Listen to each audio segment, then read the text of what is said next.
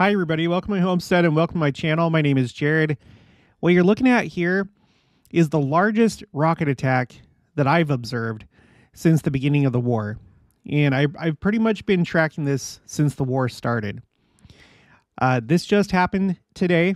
At the time of this recording, it's been less than an hour since this happened. I was preparing this video as this happened.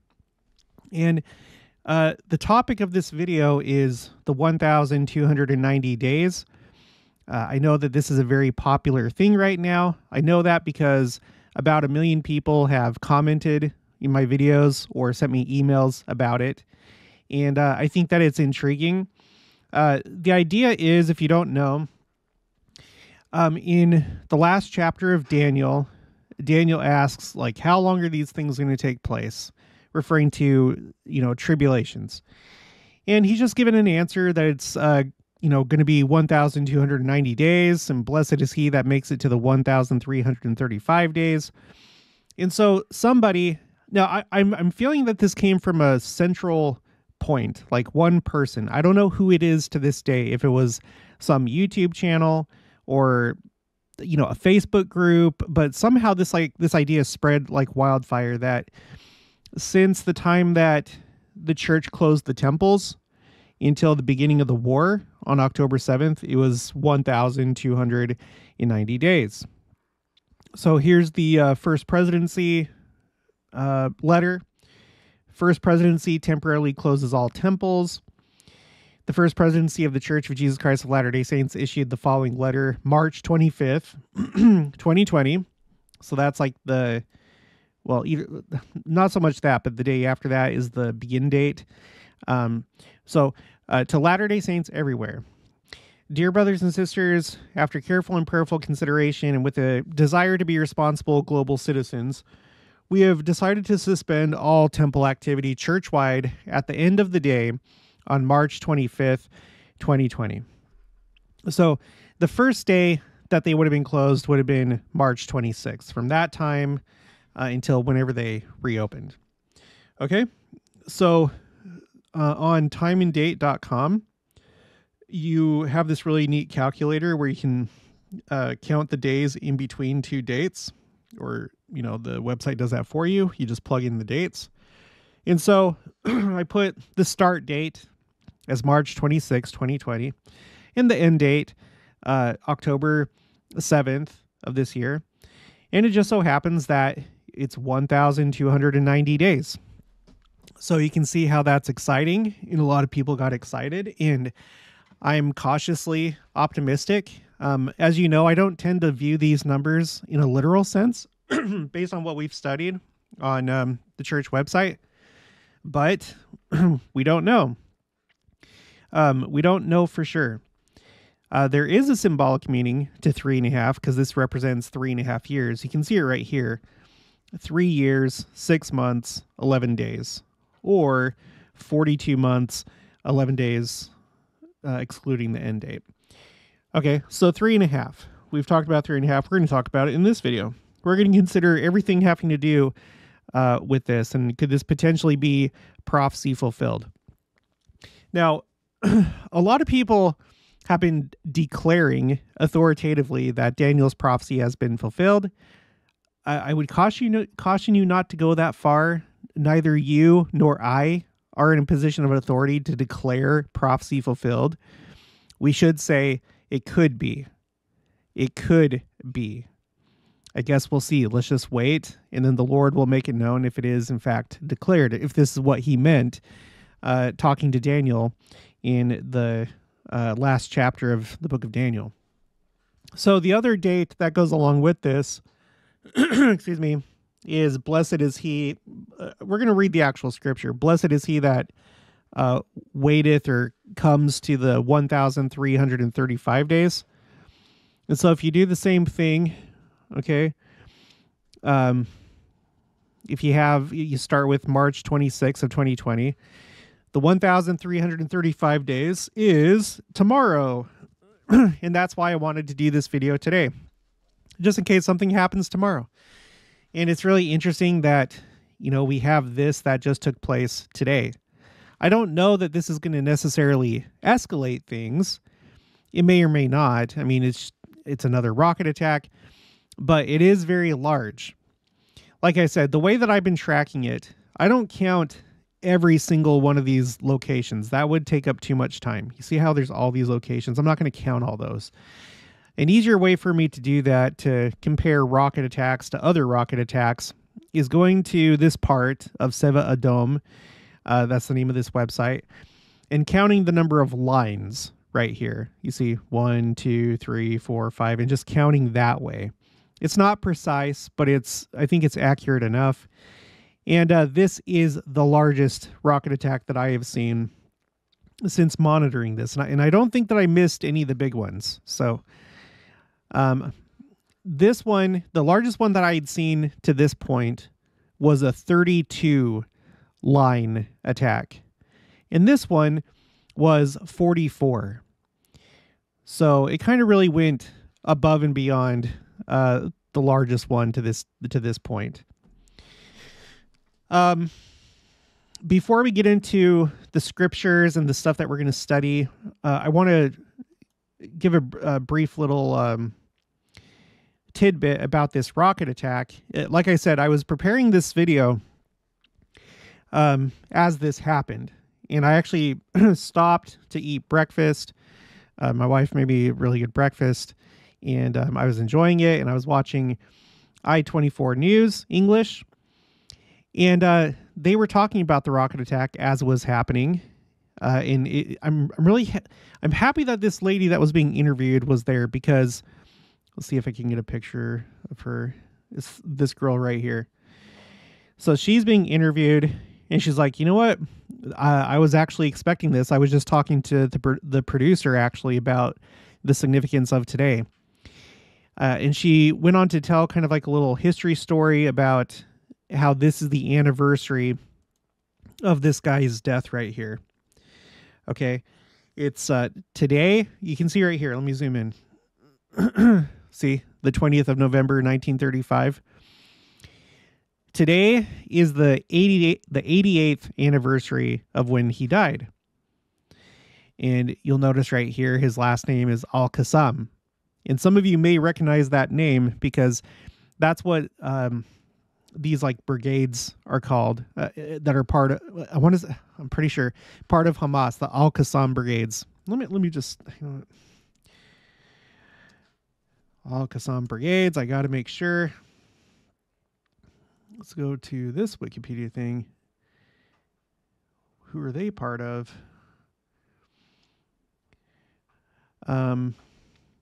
Often short to Al-Qassam Brigades, military wing of the Palestinian organization Hamas. Oh, okay. Yeah, see.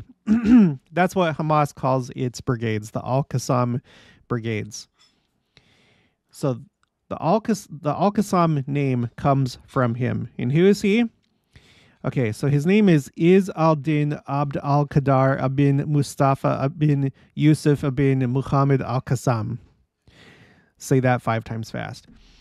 Was a Syrian Muslim preacher and a leader in the Arab nationalist struggles against British and French mandatory rule in the Levant, and a militant opponent of Zionism in the 1920s and 1930s. Okay, so you can see why he's popular. Al-Qassam studied at Al-Azhar University in Egypt and afterward became an Islamic revivalist preacher in his hometown of Jabla in Syria during the last years of Ottoman rule. Following his return, he became an active supporter of the Libyan resistance to the Italian occupation, raising funds and fighters to aid the Libyans and penning an anthem for them. So he was like, you know, a leader against these European forces and against Zionism. He would later lead his own group of rebels in alliance with Ibrahim Hananu to fight against French mandatory forces in northern Syria in 1919 to 1920. Following the rebels' defeat, he immigrated to Palestine, where he became a Muslim Waqf, religious endowments, official. Those are the ones that administered the Temple Mount, and grew incensed at the plight of Palestinian Arab peasants. In the 1930s, he formed bands of local fighters, including the Black Hand, and launched attacks against British and Jewish targets. He was eventually killed in a manhunt by the British authorities in 1935, following his alleged role in the killing of a policeman.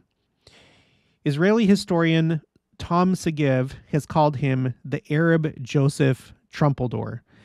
His campaign and death were factors that led to the 1936 and 1939 Arab Revolt in Palestine. So he was a big name.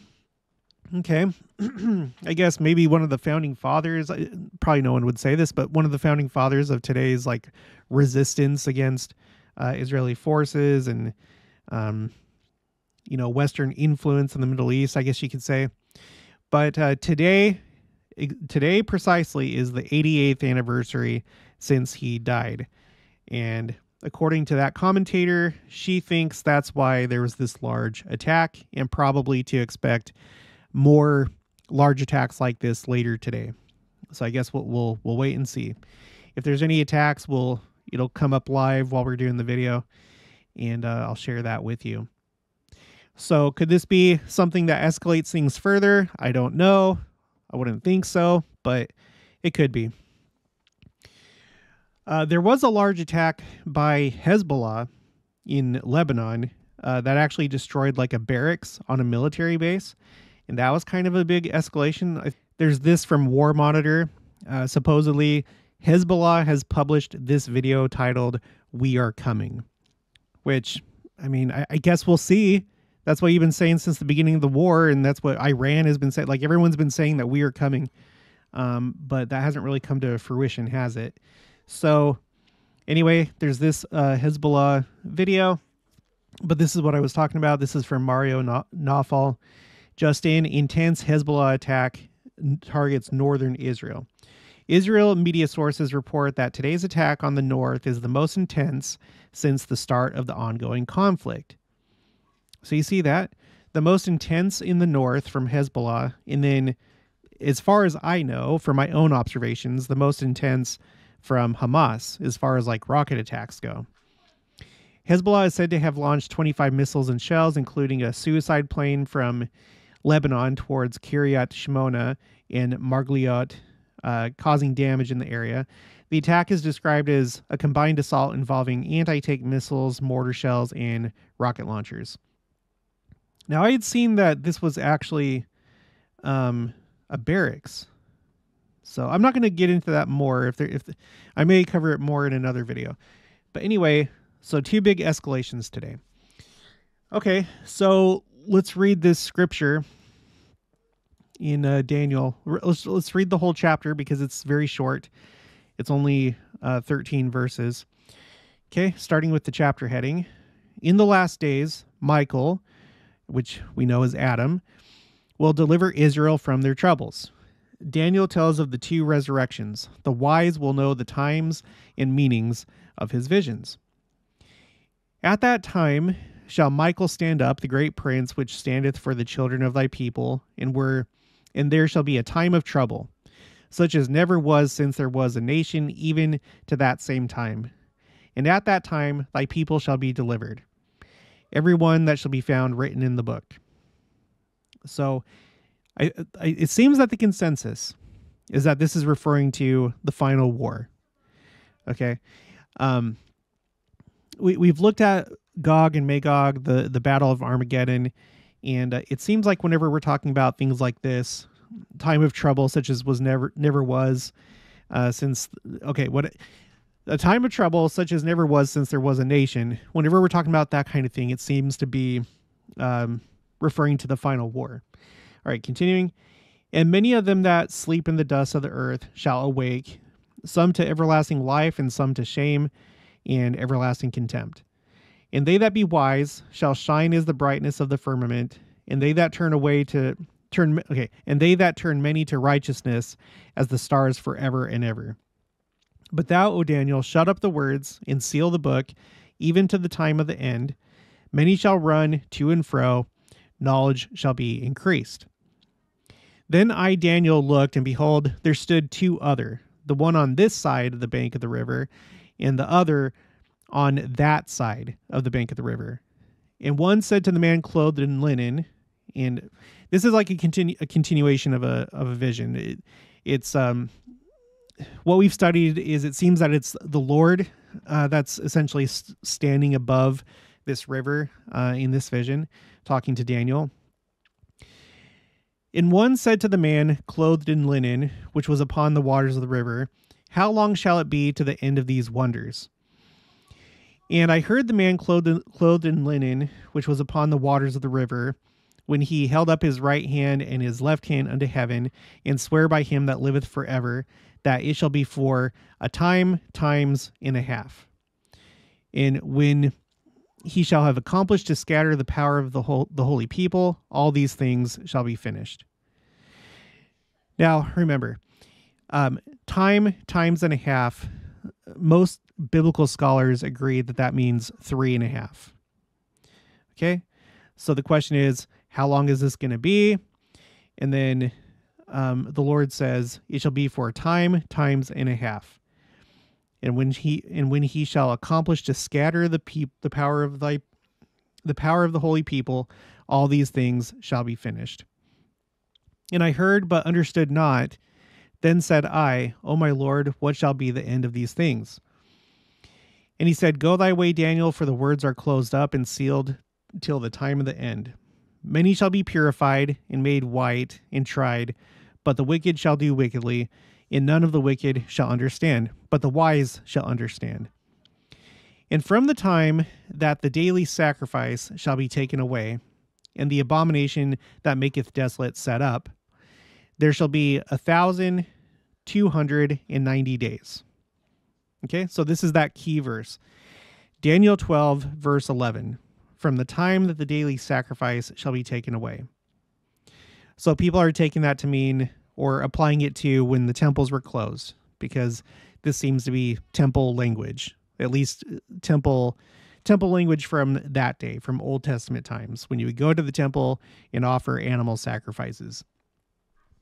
So it mentions from the time that the daily sacrifice shall be taken away, and it also says, and the abomination that maketh desolate set up. So usually when we're talking about the abomination of desolation, it's referring to Israel, or specifically Jerusalem, being under attack, under siege, destroyed. Okay. Now you could say that in the spiritual sense that the church is being attacked. And Sister Nelson has said as much. She said after the October 2022 General Conference that they knew that that conference was a singular event solely based on the number of attacks on the church leading up to that. So I think we all know that the church is under attack. Does that equate to the abomination of desolation? I don't know. Could it be a parallel between our church being under attack and under siege by hostile forces, and then Israel literally being under siege or being attacked? I don't know. There could be a parallel. There could be like a dualism there. I don't know. But anyway, continuing, blessed is he that waiteth and cometh to the 1,305 and 30 days. So that's going to be tomorrow, if this is correct.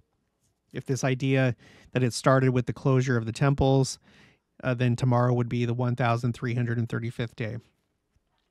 But go thou thy way till the end be, for thou shalt rest and stand in thy lot at the end of the days. All right. So, by the way, I have one of the few playlists that I saved. I basically deleted all of them. I'm starting over using a new format, but there are a couple that I saved.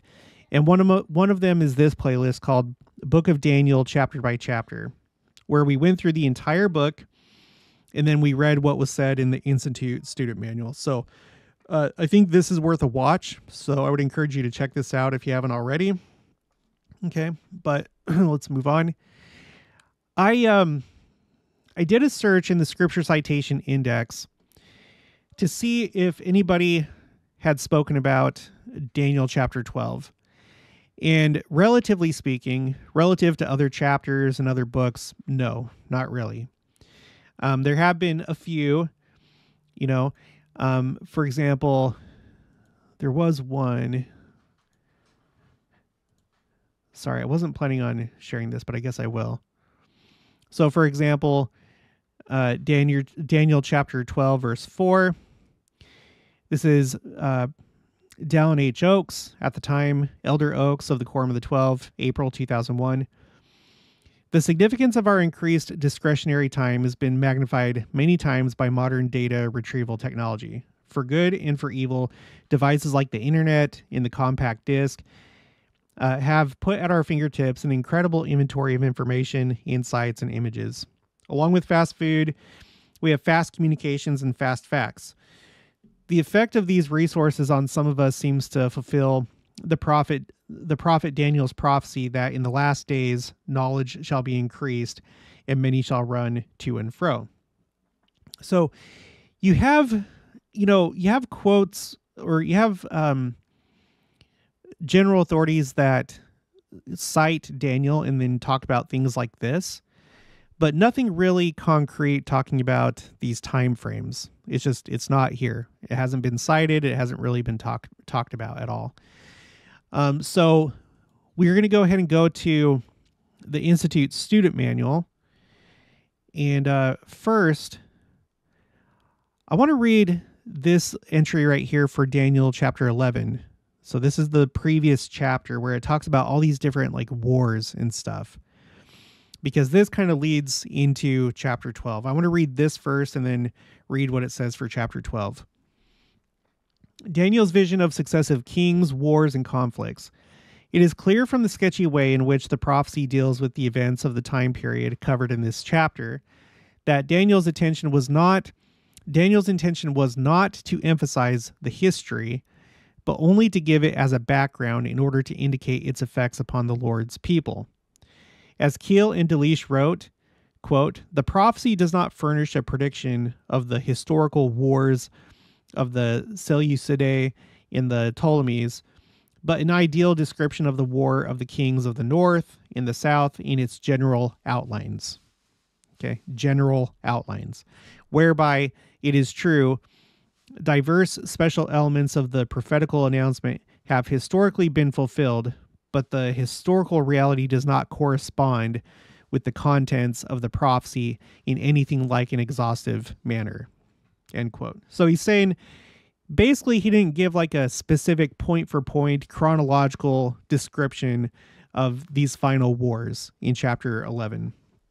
That generally a lot of it's happened, but it's not meant to be like you're supposed to read it and then figure out exactly how it was supposed to happen. It's just giving, like it says, the background. It says the background in order to indicate its effects upon the Lord's people. All right, continuing. The lack of direct correspondence between the chapter and history seems to indicate that Daniel did not intend to present a detailed chronology of future events, but rather to give an overview of some of the main events that would influence the Lord's people. The following statement suggests that some of the events prophesied in this chapter may have been given as indicators of the nature of the conflict between the kingdoms of the world and the kingdom of God. That is, they were types of future events. Quote, "By the war of these two kingdoms, for the sovereignty, not merely were the covenant land and the covenant people brought in general into a sorrowful condition, but they also were the special object of a war, which typically characterizes and portrays the relation of the world kingdom to the kingdom of God. This war arose under the Seleucidan Antiochus Epiphanes to such a height that it formed a prelude of the war of the time of the end. The undertaking of this king was to root out the worship of the living God and destroy the Jewish religion, shows in type the great war which the world power in the last phases of its development shall undertake against the kingdom of God."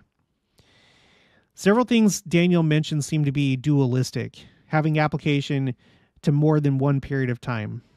The abomination that maketh desolate in Daniel 11:31 is one example of this dualism. Though this verse could quite properly be interpreted to refer to the destruction of Jerusalem and desecration of the temple by Antiochus Epiphanes, which has been the conclusion of many scholars, the abomination of desolation was also mentioned by the Lord in reference to the destruction of Jerusalem and the temple by the Romans in AD 70.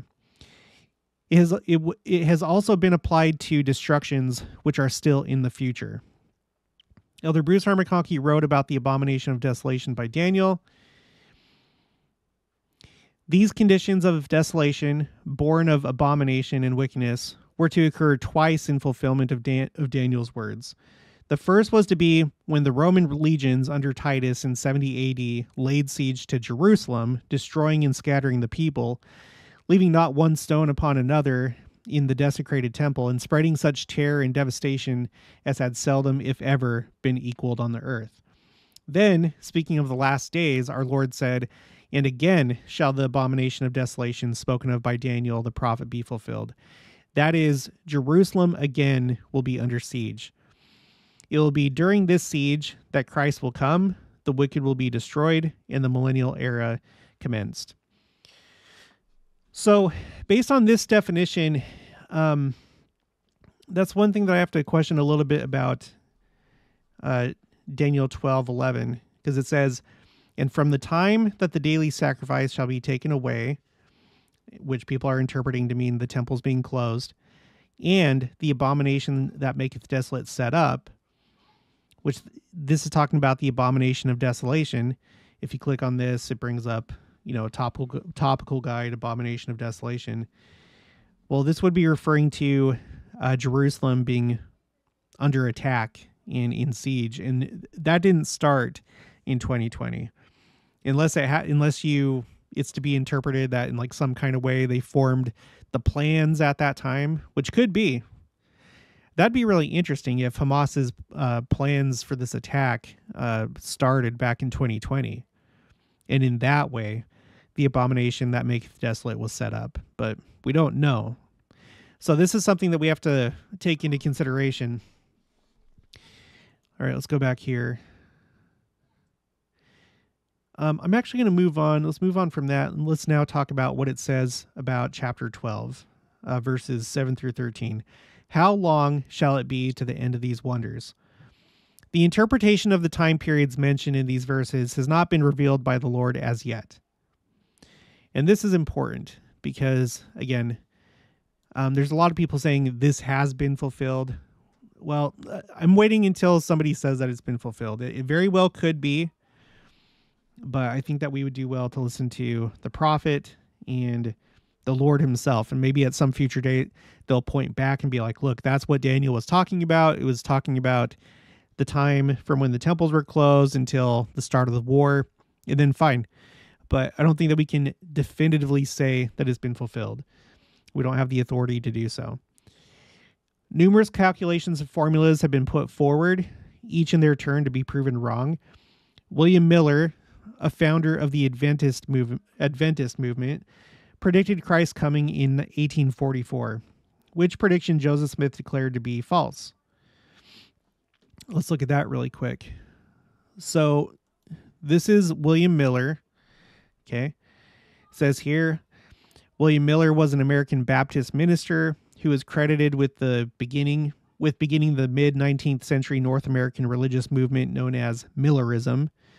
After his proclamation of the Second Coming did not occur as expected in the 1840s, new heirs of his message emerged, including the Advent Christians, the Seventh-day Adventists, and other Adventist movements.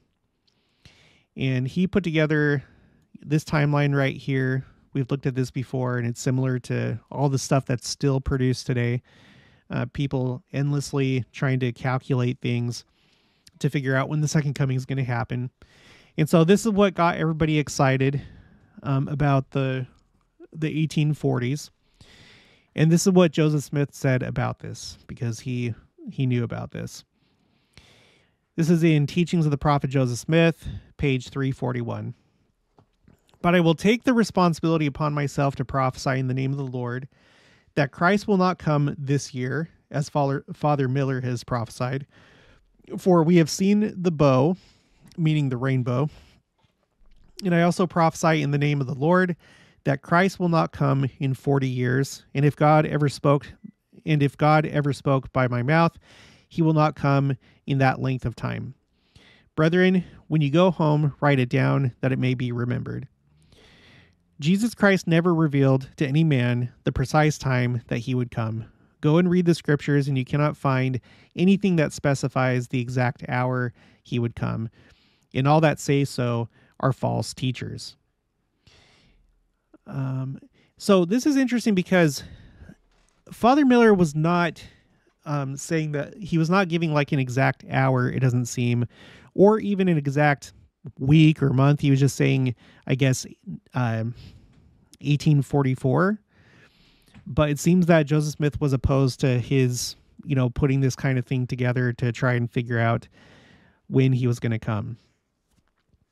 So that's another reason why I always use caution whenever these kind of calculations come up, and why I think that these numbers are not meant to be for calculation purposes. Let's go back here. Miller's calculations came from an interpretation of this passage in Daniel. Time and again, people have thought they had the key and enticed others to believe, only to reap disappointment.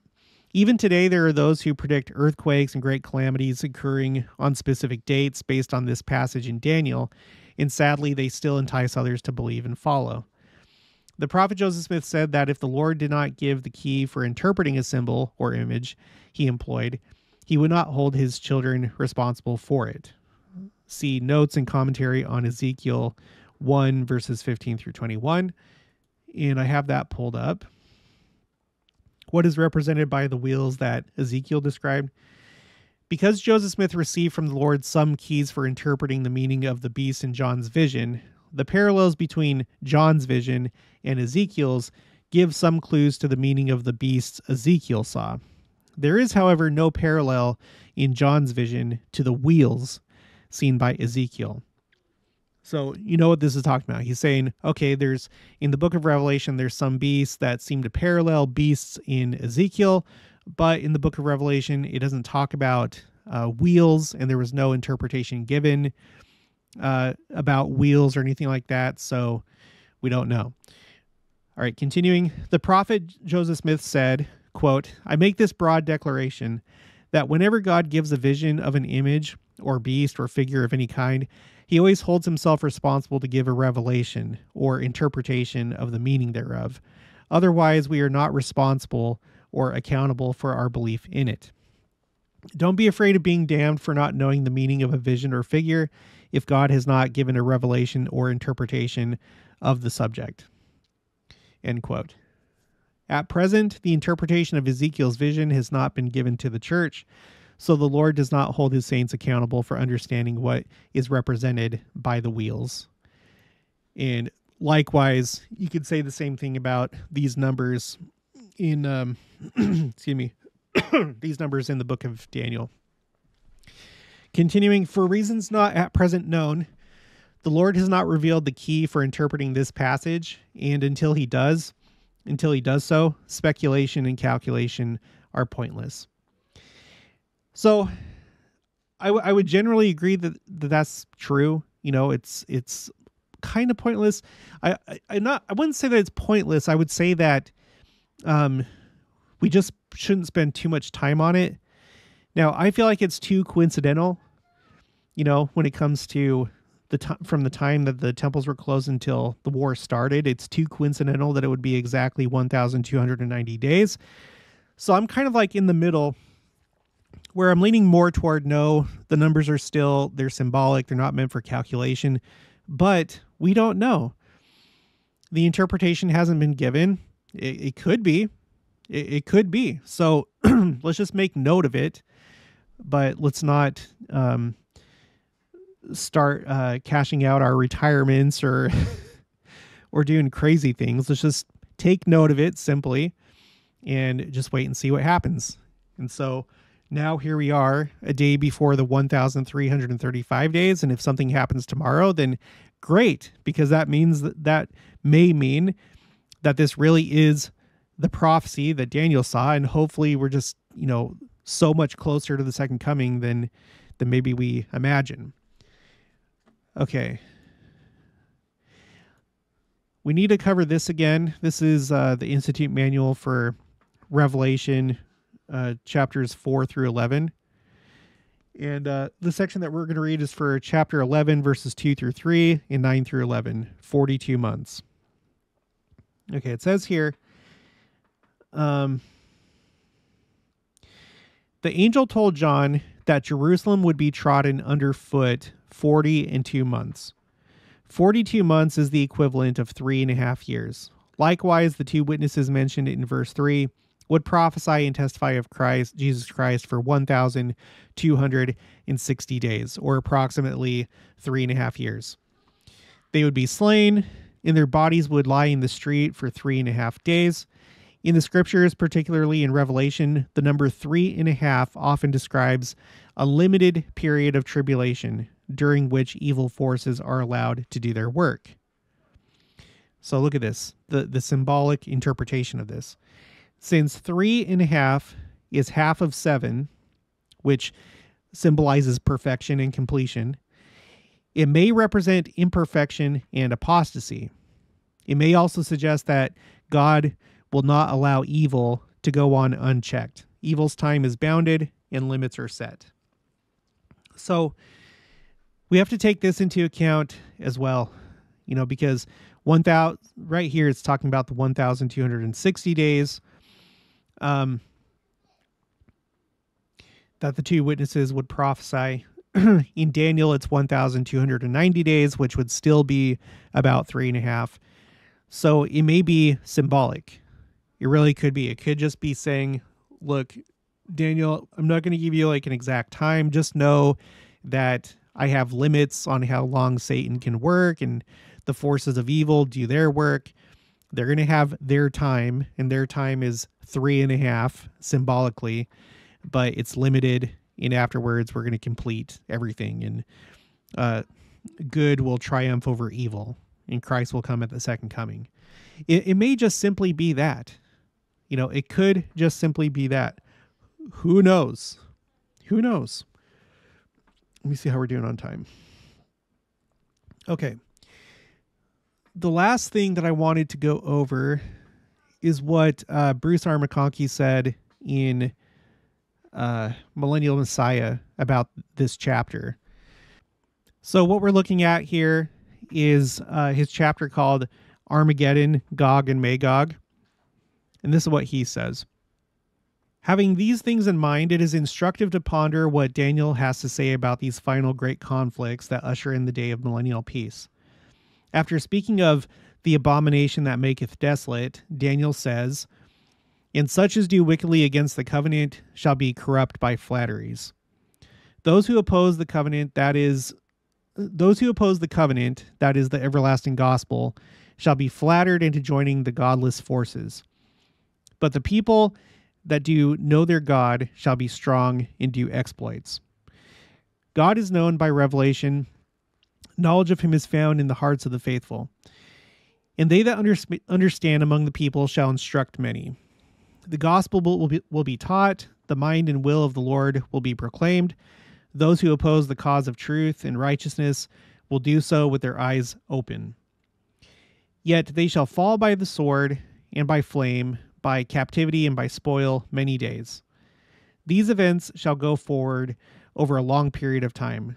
There will be ample opportunity for all nations to choose the course they will pursue. The testing purposes of mortality will be fulfilled. And some of them of understanding shall fall, to try them, and to purge, and to make them white, even to the time of the end, because it is yet for a time appointed. Though they fall in this life, they shall rise in eternal glory in the next. Even the saints must be tried and tested to the full. The Lord is determining whether they will abide in his covenant, even unto death. And those who do not so abide are not worthy of him. At this point, Daniel describes the anti-gospel, anti-Christ, anti-God nature of the king and his armies from the north. He shall exalt himself and magnify himself above every god, the scripture saith, and shall speak marvelous things against the God of gods, and shall prosper till the indignation be accomplished. For that is determined shall be done. Already the communistic nations exhibit this spirit.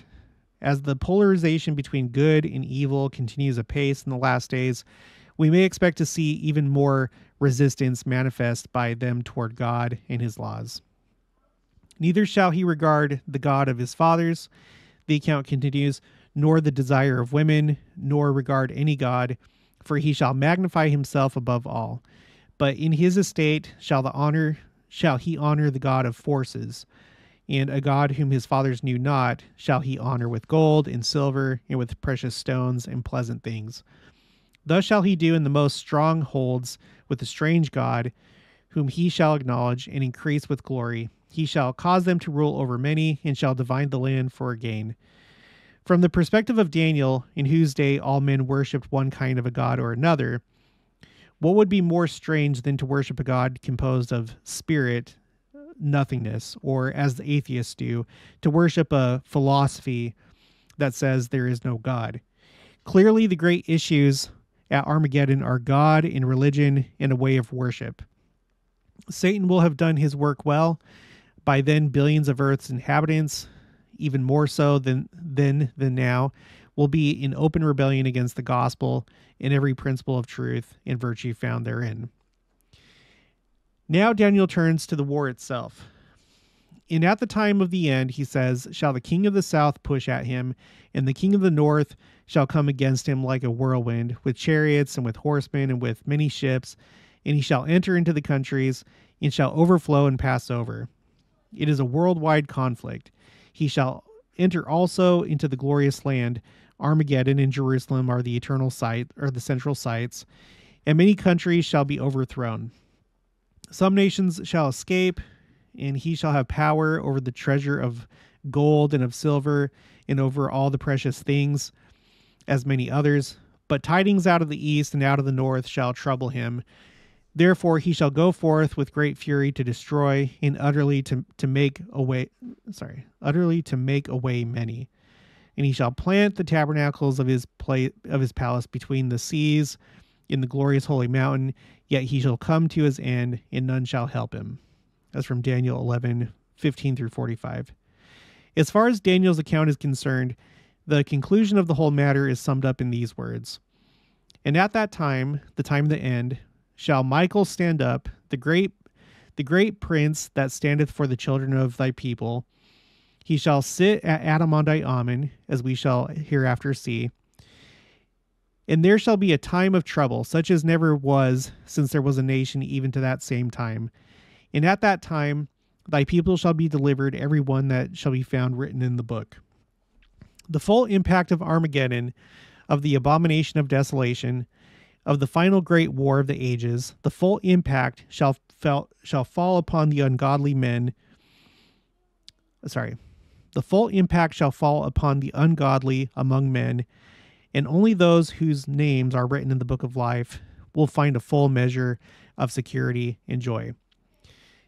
Then shall be brought to pass the resurrection that attends the return of our blessed Lord. And many of them that sleep in the dust of the earth shall awake, some to everlasting life, and some to shame and everlasting contempt. And they that are wise shall shine as the brightness of the firmament, and they that turn many to righteousness as the stars forever and ever. After learning all these things, Daniel asked an angelic ministrant who ministered unto him this question: How long shall it be to the end of these wonders? In reply he was told, The words are closed up and sealed till the time of the end. Many shall be purified and made white and tried, but the wicked shall do wickedly, and none of the wicked shall understand, but the wise shall understand. And thus it is. And that's pretty much it. So it seems that, the context of Daniel 12, it's essentially talking about that time when Jerusalem is being attacked. It's the final war, Gog and Magog. Could this tie into the temples being closed in 2020? I don't know. It could be, but I don't know. We'll just have to wait and see. So we'll see, if anything happens tomorrow. Again, already there's some things that are going on today, which are noteworthy. This rocket attack, a potential big a potential big escalation by Hezbollah in the north, but we will just have to wait and see. But that's all that I have for this one. So if you haven't already, please make sure to subscribe, like this video if you liked it, leave your thoughts and opinions down in the comments below. Also make sure to share it, and I'll talk to you guys later.